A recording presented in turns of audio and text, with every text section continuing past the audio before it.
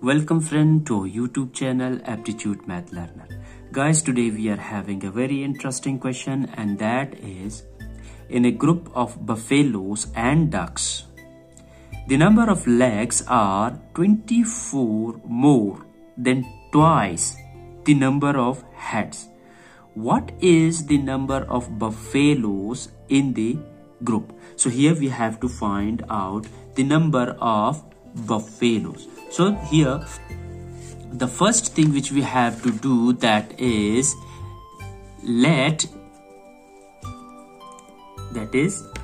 you can see, you can have a look in the question as well. Let the numbers of buffaloes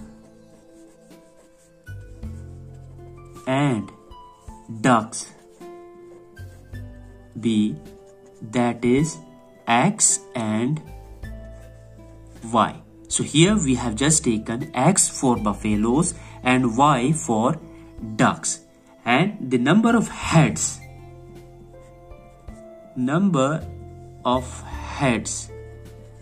So here the number of heads are equal to the number of buffaloes and ducks, because each animal have one head. So here also we take X plus Y. So this is the number of head. We have just add both the numbers of heads from buffaloes and ducks. And number of legs,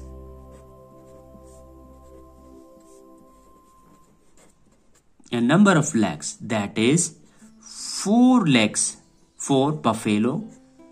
So here we have just taken the legs for the buffaloes, that is 4, because a buffalo has 4 legs, plus 2 for ducks, because duck is having only 2 legs. Now, according to the given condition in the question, if you take a look in the question, that is, it is saying that the number of legs are 24 more than twice the number of head. So according to the question, that the number of legs, that is 4x plus 2y. So this is the number of leg is 24 more plus 24 more than twice. For twice we take 2 for heads, and that is X plus Y. I hope you have understood the given condition in the question. So here further solving, we can get the number of buffalo. So this becomes 4x plus 2y is equal to 24 plus 2x plus 2y.